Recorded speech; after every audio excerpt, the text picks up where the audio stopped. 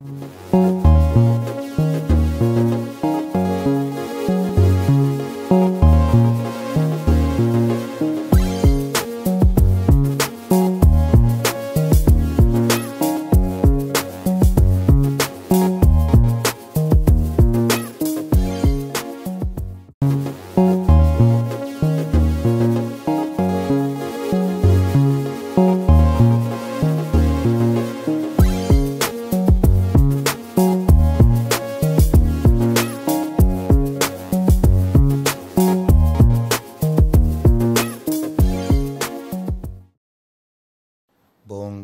dia, good morning, good morning. Oh, let's put some music. I think we're hearing multiple things at the same time. No, we're not. Oh, it is. We're good, yeah. Good morning, good afternoon, everybody. I hope you had an amazing week. Hope you're taking your mental health into consideration. And I hope you have an exciting weekend coming forth. Yeah, so welcome to Tech Impact 007. It's just happening, huh? The numbers are going up. My name is Bruce Harms, and content creator, blockchain enthusiast, and Cardano advocate. And here's my son, Jean-Luc. As he just mentioned, my name is Jean-Luc. My peers know me as Lucky. I am currently a student at the University of Aruba and also a tech enthusiast. Yes. So, what we're going to do today is I did a little bit of research and I wanted to bounce that research with you. Tell me. We're going to start off with a great recommendation of Netflix today. Oh. I love it when Netflix offers these awesome documentaries. It's called Code Bias. Code Bias. Yeah. And it was one of the most informative documentaries I've seen in a long time, in sort of in the form of The Great Hack. And as tech enthusiasts and students of some programming and making a difference in the community with technology, it was very enlightening to make us understand what's happening in the world right now. And I kind of wanted to talk about that documentary. So Jeff just pulled it up for us, our producer. And yeah, this is a great story that starts from a person called Joy Buolamwini. And she was a... You probably butchered that. Yeah, that's fine. But her name is Joy, and she's an MIT student. Oh, wow. And she went to a... and spoiler alert, we're going to talk about the documentary, but don't worry, there's a lot more in it than what we're going to discuss today. But yeah, so Joy was a student at MIT, and she did a certain class, I forgot the exact name of it, where they challenge students to make something they see in science fiction movies or science fiction inspired content like books. And she went to create this software she called it an Aspire Mirror to inspire her in the morning. An Aspire Mirror? Yeah, so she created a software for that, and for it to work, she started experimenting with face detection software, right? And when she started using it, and she's, of course, she's black, she's a dark complexion. It wasn't registering her face, and she had to put on a white mask to get detected. And she went on, and that started a journey of exploration on why that is, and that the whole documentary unfolds on that start, you could say. So, Jean-Luc, do you know anything about facial recognition software and how it's potentially being used? Or so from what I know, and I actually have not delved very deep into this, I've just lightly skimmed the surface of when it comes to facial recognition, AI facial recognition, and how that relates to us and our privacy. I am very aware that Facebook and Google and pretty much, let's say, Big Brother, everybody, with they have advanced facial recognition software. If you just put your face on their website, they immediately know who you are. That's I'm gonna bounce with you a little bit all those things. What I've learned this morning. So I've made many notes. I've got about 4 pages of notes that I kind of want to sift through together with you. And talking about facial recognition as entertainment. So we've seen all like TikTok videos and Snapchat, and you know people love entertaining each other. My right? 3DS does it all the time. Yeah, right. But what I did not know is that, for example, I'm going to turn on the music a tiny bit. Is that when you're using those superimposure filters, like turn your face into a lion, they're actually detecting you and putting you in a database without you knowing. Oh. So yeah, so Snapchat's been doing that, and I think our show is morphing a bit. I think it's important that I kind of want to throw in information out there and to make people realize, because I know that the community cares about what happens to them, right? So that, of course, I'll even throw out there that, you know, when you're somebody that questions a vaccine program, right? I think you should know this too. And I think anybody really that's asking the right questions, which is usually, you know, the catalyst towards other theories of the worldview, is that now there are very powerful tools being used. Yes. And I kind of want to go through it. So Snapchat, for example, for our listeners, when we're entertaining and when we're using these filters with these companies, because that's what they are, and you're using something for free, that's the flip side, that you're selling your data. You're not only selling your data, but now it's getting a little scarier that they're sharing your face with agencies maybe. And this is what the documentary dives very deep into. So I'll move forward. So her name is Joy. And African-American MIT student. And what started as a project for fun ended up opening up a lot of truths, and she actually went out there. And I'm going to throw out another title of a book, which is called Weapons of Math, M-A-T-H, Destruction. Weapons of Math Destruction. By a woman called Cathy O'Neil. And I've just purchased it this morning, so I'm going to dive a bit deeper. Well, the title already sounds extremely ominous. Yes, and what's very interesting, you know, when I listen to my friends and even us, we start thinking about 1984 and George Orwell, right? And the reality is, I think, is that it's here and it's alive and kicking, you know? So we are being tracked. And I want to go further and kind of share terminologies with you. So, of course, we've known what an algorithm is, right? Yes. But what is it? It's an algorithm is... I just realized that there's also mathematical algorithms, but they're all mathematical. Well, they're all mathematical, yeah. But you have like an algorithm to solve a mathematical problem.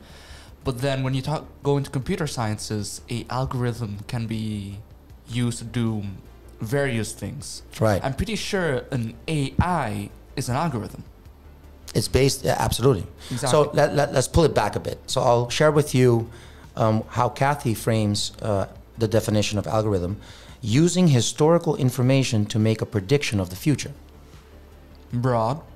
Of course it's broad. But that's pretty much it, because that applies to everything that it can do. But I love what it does, though. This sentence uses historical information, so data from the past. And it's trying to predict, which makes it a little bit scary if you apply it to human beings and what they do and what they're going to do in the future. And that can be abused, of course, right? So what was very interesting, and to quote Joy, is that when she dived deeper and she actually went and forensically went through some data sets that are used in many different applications. And what she found is that what happened in the past, historically with people, is skewing the data. And when you skew the data, you're going to get skewed results. And we're going to go through a list of applications that have happened in the last couple of years and recent months. But what do you mean by the data skewed? That it gives a skewed perspective? Well, for example, going back on the face recognition software that she used, she tested it out and found out that it is 86%, and this is just a rough remembrance, it's about that line, 86% accurate with black males, and 100% accurate with white males. Interesting. And the graphs, they vary from the 80s up until the 100. But what people need to understand, what the community needs to understand, is that when you fluctuate 20%, that's a big number, you know. And if that's not working well, why is it not working well? And it would seem that the data sets that were available for the software to work just reflect our past, and you could kind of connect that with civil rights movements and segregation and stuff like that. Yeah. And that's kind of the rabbit hole that the documentary tries to, you know, unveil pretty much. I thought it was very enlightening. But of course, what we're going to stick to is, you know, the vocabulary that was used. Yeah, yeah. So yeah, and here's a beautiful quote, and you know, you can call this plagiarism, but I'm just saying this is very important for people to listen to. So I'm trying to use our platform to kind of push out, and I think that's what the documentary would like. So to prevent plagiarism, who said it? Yeah, exactly. So Okay. Joy framed it beautifully. Data is destiny. Data is destiny. Well, in a digital world, right?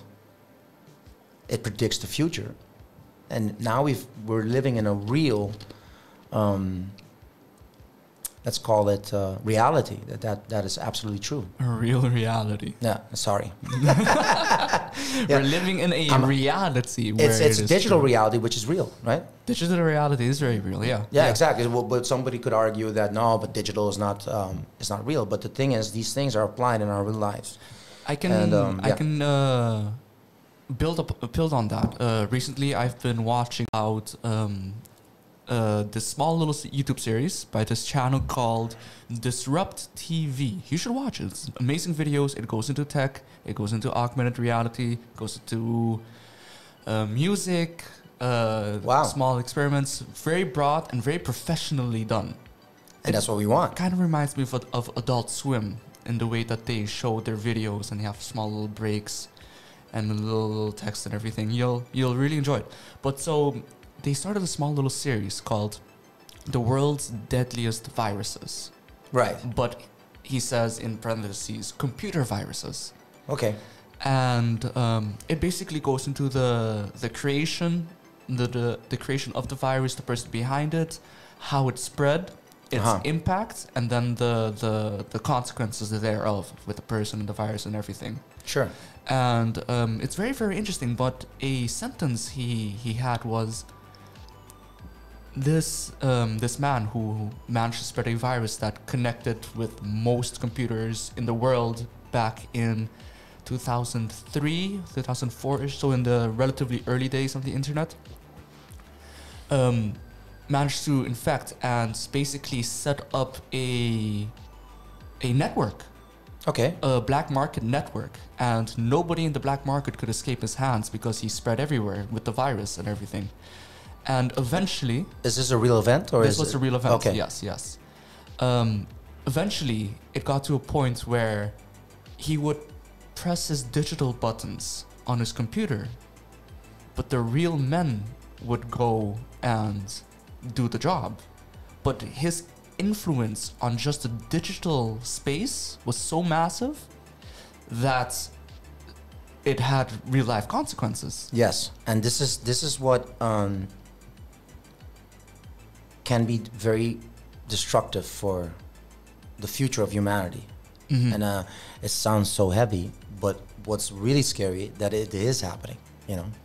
And I found I have another correlation that I thought was pretty cool. Tell me. So let's get back a little bit to machine learning, you know. So machine learning, what I understand of it is, you can look at what computers do, or what they're supposed to be doing for us is computing, of course. There's solving issues, solving problems.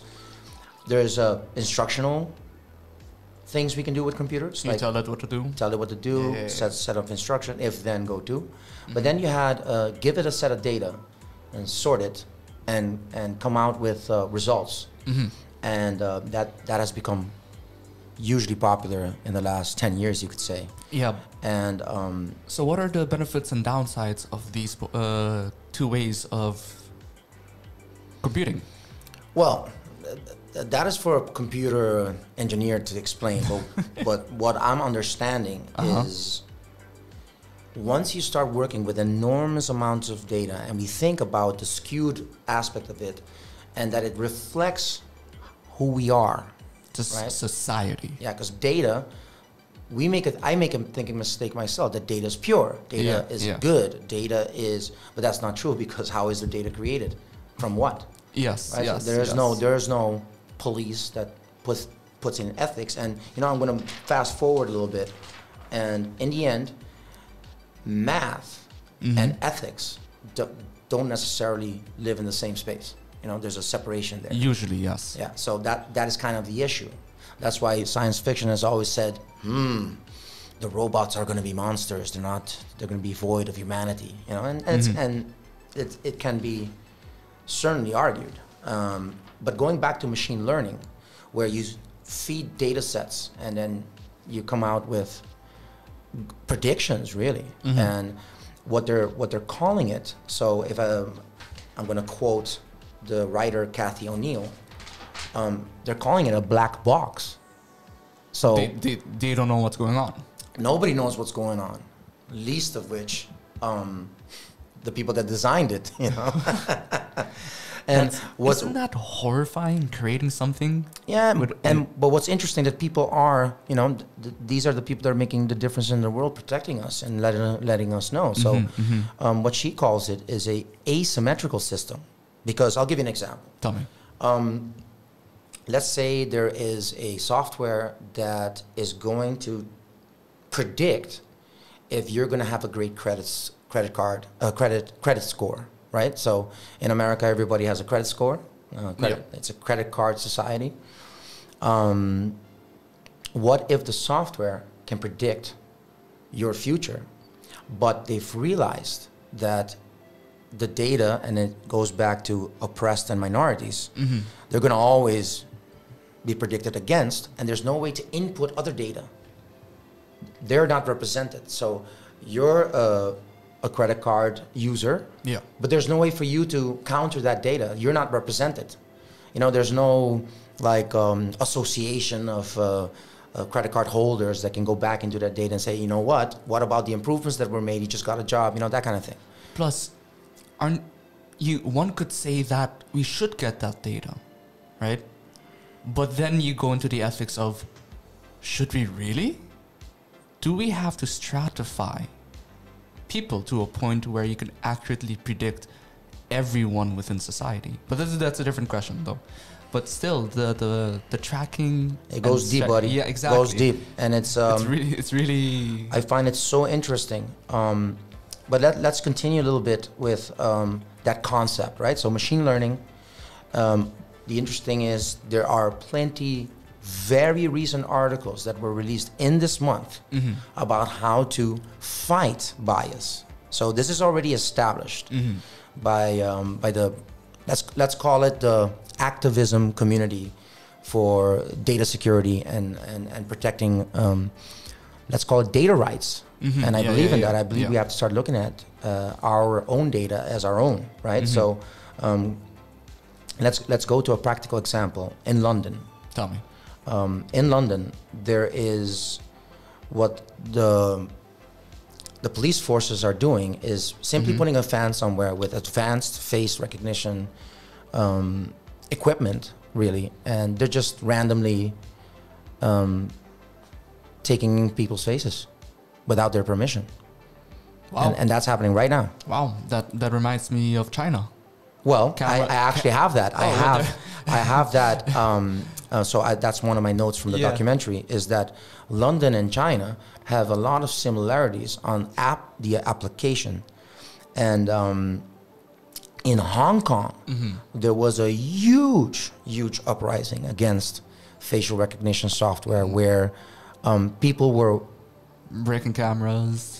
Not necessarily breaking them, but they were definitely breaking some, obstructing others, putting parapluies, right? So, excuse me. Spraying. And because they're just, without their permission, they're being tracked. And what people need to realize is that the most dangerous thing of efficient face detecting software is that now you don't need the smartphone anymore, right? And anywhere you go, you will be constantly tracked. And I'm going to quote a citizen in the US Oh, from Virginia. Virginia. Yeah, and I thought it was a great way to it was a great analogy.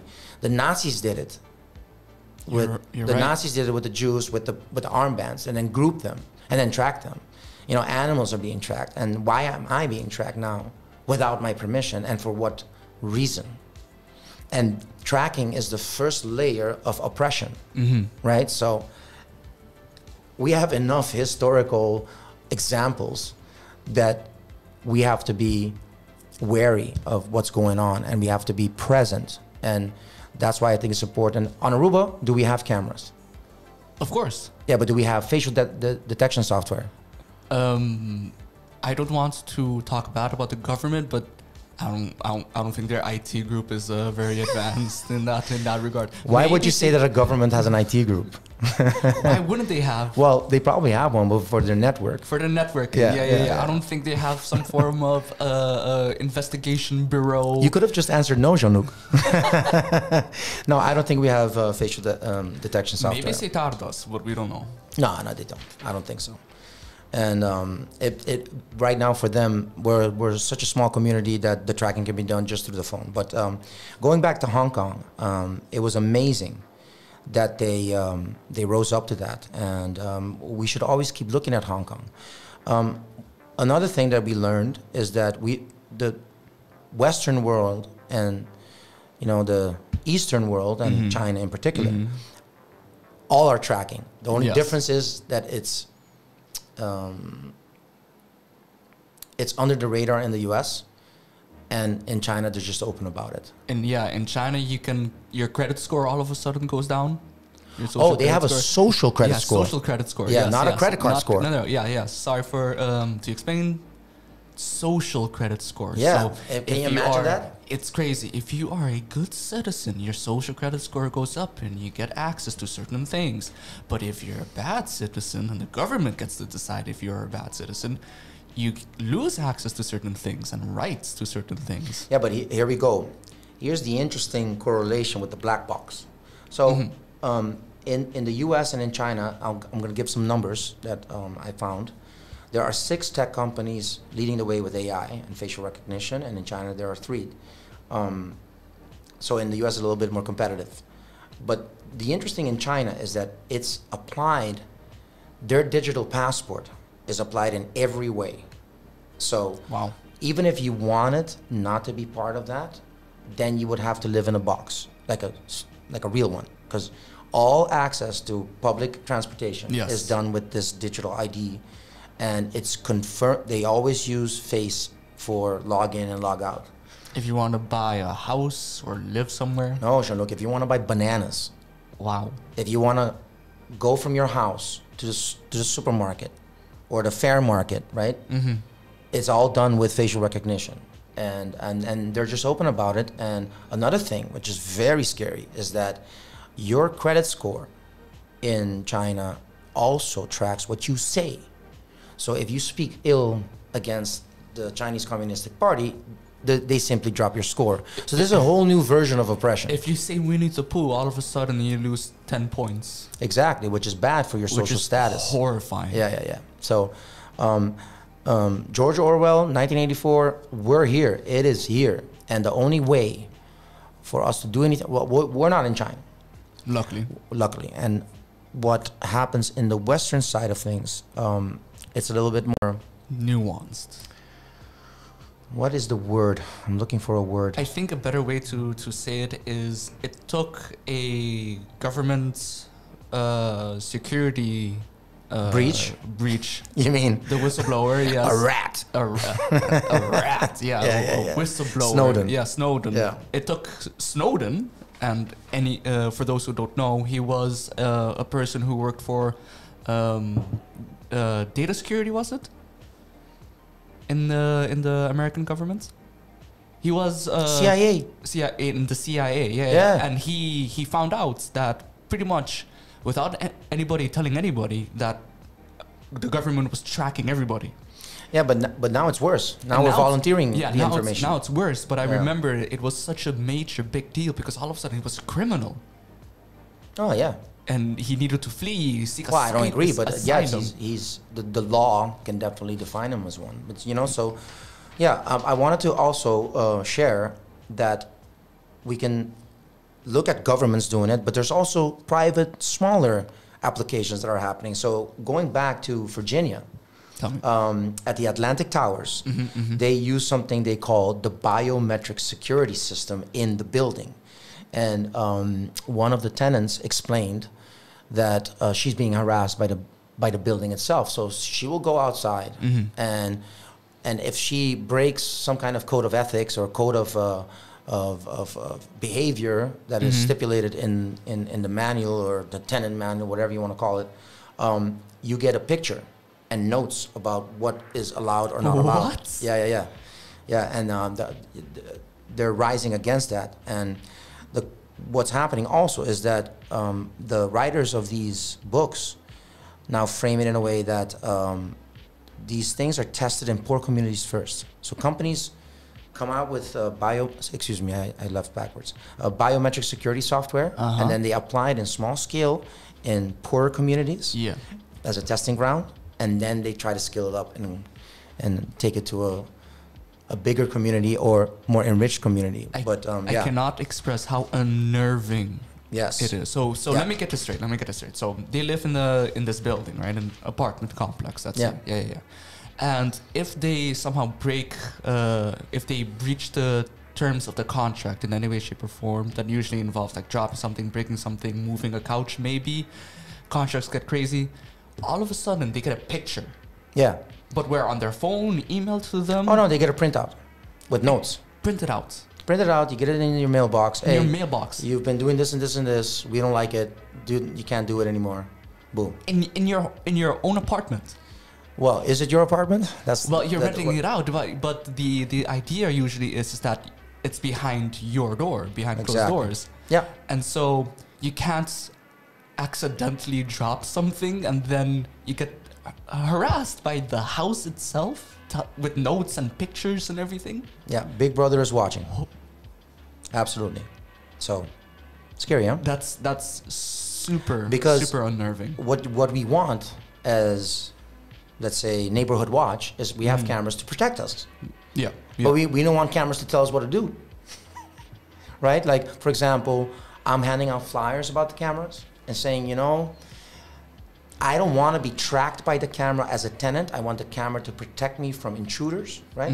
But what's happening, people are sending out flyers that they might be abusing these cameras, and they get a citation from the building. The building was called, let me go back, Atlantic Towers. The future is here, guys. The future's here. You get told by your house that you're not allowed to do that. But I have another, and here comes my personal opinion. Think about it for a second. So, masks. Masks. Right. Yes. So if you wear a mask, it's hard for them. It gets really hard. I know. Right? So it's great. Wearing a mask, a black one like we have for our show, our first couple of shows, would protect you from facial recognition. I can add on to that. Recently, I learned that there's this guy, sadly, I cannot remember his name, who makes privacy glasses. Cool. Basically, he was first into IT. Yeah. Of course. And he figured out about all of this camera surveillance stuff that's going on. Yeah. And he decided to do something about it, which was making glasses that takes advantage of the fact that cameras can see in infrared and basically blinds the camera by absorbing and reflecting and basically confusing the camera and just making your face a white blur. I want one. Well, we don't need one on Aruba, but you know, I would want one if I would know about it, that it's available. That kind of technology is deployed, in my community. And let me add on to that. In Hong Kong, what people walk around with now is lasers. So with the lasers, they confuse the. So it's very interesting that, you know, a lot of people don't understand that hacking. That's its origin. It's to disrupt control, you know, and exploit, abuse. And we can hack a system without ever touching the keyboard. You know, so I think that's what I want to come back to the mask. Now that I know that if I wear the mask, I'm currently putting on a black mask. yeah, there you go. Now I'm protected. Now you're protected. So now facial recognition is gonna have a hard time. Very hard facially time. recognizing Well, they already checked us out, so kind of late on this one. I'm late. Yeah, super late. But going back, think about this for a second, guys. There is a huge anti-mask movement that comes from the same algorithms, and people are just now. I just got out of the boutique. I just got out of the boutique, and a very good friend of mine, I will not mention any, and I had my mask on because I had to be in the boutique. I'm trying, you know, I'm doing my part, and he tells me, "Take that off, man," you know, and I already know the algo that's within him, you know, the worldview that has been pushed. Yeah. And now I see the incentive from certain groups around the world. Yeah, you be against the mask so we can keep tracking you. Yeah, keep doing Simply that. put. Please keep go ahead. Yeah, you get mad. Don't wear your mask because guess what? I can see you. It's funny. It would be much better. Now I'm going to start wearing a mask just to be anonymous. It's so earlier we said that the digital space is an effect on the physical space, and physical space is an effect on digital space. Right? There you go. Well, there you go. Now this mask that was originally intended to protect us in the physical space can now be used to protect us in the digital space. But again, you see, there is great application to get lots and groups of people to not do it, and now they believe that in their core. Yeah. And actually, I'm going to say, if you let me subscribe to you that you care about yourself enough to take a stand. Maybe you should think about wearing the mask, and just say, I'm just protecting myself, but you're doing a double layer, right? So you're protecting yourself from viruses, but you're also protecting yourself from tracking. So yeah. That was my side of things. We're gonna. Time is flying on this subject. We're already 30 minutes in. Oh wow. I want to talk about another deployment that was very interesting. It was called Tay. Tay.ai. Yeah, it was released by Microsoft on Twitter, and they made a bot. And the bot went out there, and sort of like HAL 9000. Right? From Space Odyssey to the movie Space Odyssey 2001. They just sent him out there, and what is he going to become? You know what he became? What? A racist. But I know about this one. Yeah. It came back totally racist. Totally racist. Want to know what happened? Explain. 4chan. Yeah, there you go. There you go. Yeah, 4chan. They trolled him. They trolled the bot. So basically... Sorry. That was me. That was you? Yeah. Okay. So 4chan heard about that. It's like, guys, Microsoft just released a bot on Twitter, and they are letting the internet, so they're letting us freely talk to it, and we've noticed that it will learn based on the conversation it has with people. So can we make it racist, the bigot, guys? Can we feed it anti-Semitic, Nazi, racist propaganda? And so, 4chan being 4chan, trying to always troll the internet and kind of prove a point, they banded together, and they spent the rest of the time that the AI was on Twitter to make it into an anti-Semitic, You know, I'm sorry to racist- say, man, but these 4chan people, they don't understand the destruction they do. You know, because to them it's funny. Yes. But it's so detached from reality, and they underestimate the enormous impact. And it's starting. They used to be the place where you go for freedom of speech, but now it's become part of the problem. This disconnection, this sarcasm, for the lulz, right? For the lulz. What is it? You know, just for those that are listening that don't know that terminology, it comes from trolling the internet, and a lot of problems have happened because people cause major damage in communities just trolling people online. For fun. And it's AKA for fun, for the LOL, laugh out loud. What is trolling? Yeah, trolling is just being someone you're not, because there are no consequences. So people will be behind the computer. They're probably liberals. They probably believe in all the good things in life, but online they get to be the baddest person on the planet, and they'll have fun with that. Interesting. right? That's how I see it. That's how you see Yeah. being a troll. Being a troll Being a is just troll. because you can't do anything anyway, and to me, it's a form of entertainment. You know, I'm just here to get a reaction out of you. Yeah. I'm gonna say the worst things possible, and the more you react, the deeper I will go. Don't feed the trolls. That's the thing. Don't feed the I trolls. called him that, huh? I Yeah, called yeah. him. Okay, I don't talk to trolls because There I you don't go. even believe you. I don't even believe you mean Yeah, that. yeah, yeah. You know, So yeah. from what I understood as somebody who's been raised with the internet, Yeah. trolling is basically trolling is the act of purposely trying to get a reaction out of somebody by any means necessary for entertainment. Yeah. Well, there you go. We And agree. Usually that means being very anti-Semitic, very racist, very attacking, very aggressive. And once the internet became familiar with trolls, people who troll, as you said, don't feed the trolls. Yeah. If people are Yeah. trying to troll you, don't talk to them, because that's all they want, a reaction. And look what they did. They destroyed killed an they AI. killed the project. You know. And okay, it is Microsoft, but I don't think there was ill intention. But let's continue on another application of, or let's put it this way, algo news. So for example, they use an algorithm technology to automate hiring, right? So hiring people. So Amazon did that. Oh. And you know what came out? The bot ended up never hiring a woman. Oh yes, I've heard of Yeah. this. So that was a big bias in the data sets because the programmers didn't want that to happen. They wanted an efficient system. Yes. But again, we're learning now as you know the experts in AI that we're having issues with data sets, and the data sets reflect the you know pretty much racist history that humanity has carried, or you know oppressive things that have happened throughout history.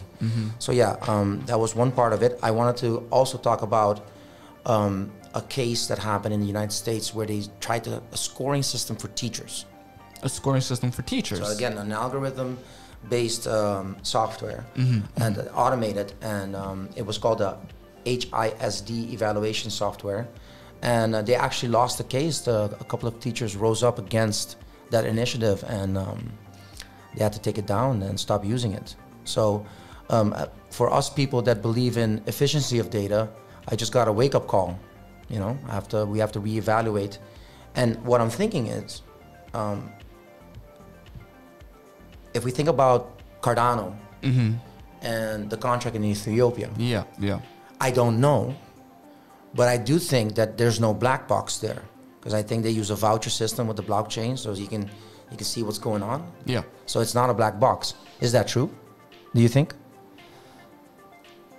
I don't know. We don't know. We're gonna have to research that I don't one. know. Yeah. I didn't get into the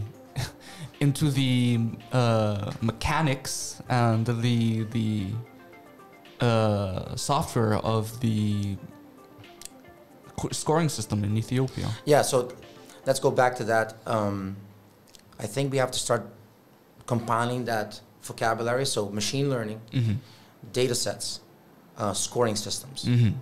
And what we're trying to do as human beings and corporations is to create efficiency and make well-educated decisions, and that's what powerful computing can do for us. But we're having issues with the data, and we have to realize that these systems are governing our lives right now. It's happening. Yes. And for us on Aruba, it's because you know we consume so much American content, right? Western U.S. content, Western content. I want to share. There's an algorithmic Justice League, so I would highly recommend for people to go check that out. An algorithmic Justice League. Yeah, where these issues that we just talked about. So let's move towards some solutions instead of the scary stuff. Oh yeah. Is that they've the Joy together with Miss O'Neill and a couple of other let's call them academic writers of this issue have started an algorithmic justice league to position and protect us. And against algorithms. Against the biases. So that's why it's called code bias. The biases that are arising and not helping out communities, which is supposed to be happening. We're supposed to use technology to help communities and empower them. But now it's being abused in many shapes and forms. For profit, of course. Oh yeah, for profit for sure. So that's. I thought it was pretty important to go through that today. There's another article that was released. It's called Equity as Code. How can it eliminate AI bias by Christopher Burke, Forbes Technology Council. So there is good news. It's not all bad.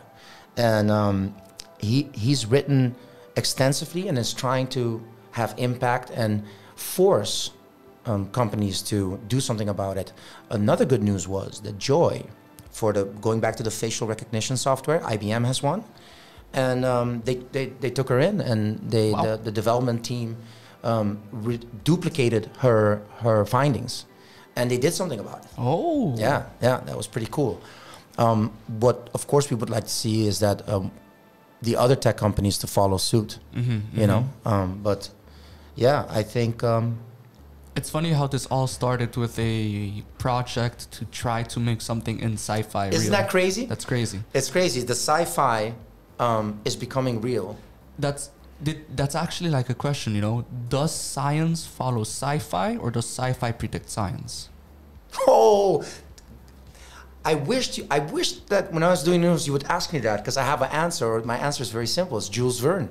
Jules Verne. Jules Verne is the father of the sci-fi before it was real. So yes. What was it? 20,000 Leagues Under the Sea is the submarine. 10,000. The numbers change in translation. Okay, correct us.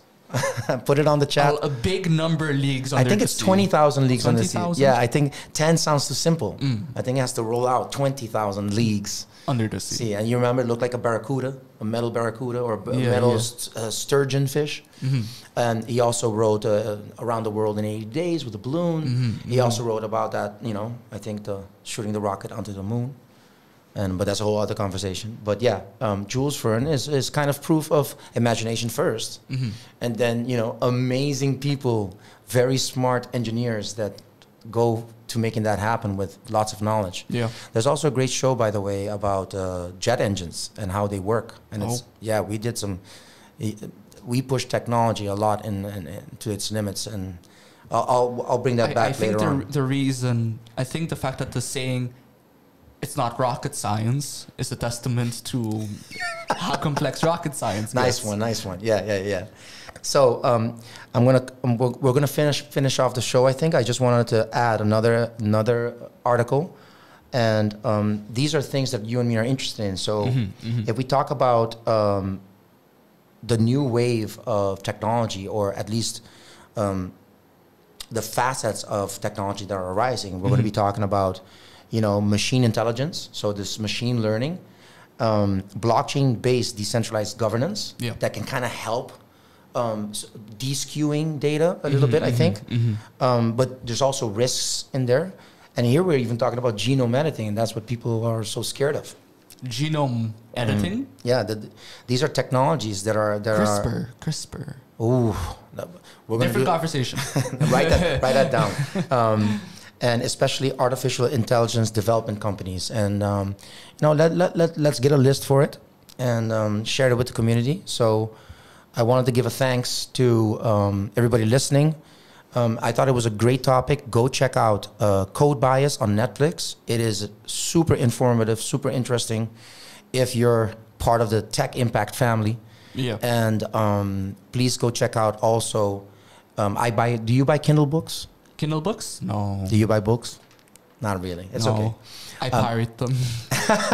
Don't ever admit that. And go check out Weapons of Math Destruction by Cathy O'Neil. Super interesting. I'm definitely buying it on my Kindle. I collect books like that so I can sift through it a little bit while I'm drinking coffee or drinking a glass of wine. So Jean-Luc, we need to go through the list, the Soppy Mix family. Soppy Mix list. I'm here trying to look for the schedule. 1 second, guys. We're gonna do it just now. We didn't even get through all the content. It's so No, much. it's so much. It's too much. I felt it. I felt it.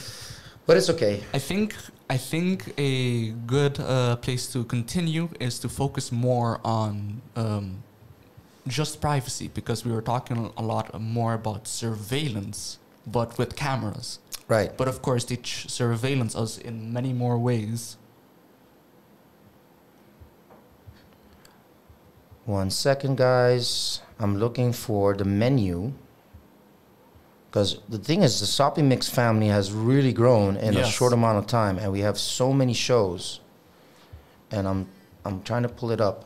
What do we have? Jeff, why don't you come in for a second? What do we have at 7? Raw. Okay, we have Raw at 7 tonight, Raw. guys. So please dive back in. And how many shows do we have now, Jeff? 11. 11 shows. So we have a new show Oh, yeah, let's talk about that for a second. So coming soon. Coming soon. If we are allowed to talk about it. Yeah, All right. Soppy Mix Kids. Soppy Mix Kids. So what are we going to do? We're going to do a tournament for them? Do a little We can do that. retro gaming tournament? Like a speed run maybe of Mario? Speedrun of original Mario. Yeah. That's hard. Is it? Yeah. Very, very, very difficult. Have you ever completed that game? Super Mario Yeah. Bros. Original. Have I ever completed it? Yeah. I have. Bowser. Yes, I have. I remember. I was playing it on a... what do you call those again? Not a virtual machine. Yeah, emulator. Come on, man. Emulator. There you go. Good morning. Good Good morning. morning. Good morning. Yeah. Okay, let me go through it. So Monday, 6:30 p.m. Sincerely, Carolina, and at 8 p.m. Politica to Cruel con Marisol Dimas. Oh, Wow. That's going to be interesting. Hot items. We're hot in the selection season for the listeners Yes. outside. And on Tuesday, we're going to have at 6 p.m. Florin Talk, 8 o'clock Ejecuta, at 9 o'clock Unfuckwithable. Nice. Nice. At 8 p.m. Wednesday, Pillow Talk. 6:30, we have Respaldo. And 6:30 Respaldo. See, that's really great. Great. I love that they come here and help out and educate the public. Thursday, we're going to have 6:30 Bam Papia Salute. And Soppy Mix, the original OG, 7:30 p.m. Anybody special for Soppy Mix? We're going to recap the debate. Recap the debate. Oh. Yeah. Beautiful. And on Saturday, we'll be back. Tech Impact. We'll be talking about our amazing week at e-commerce week, the Yes, future of digital yes. payments, together with Sharon, hopefully.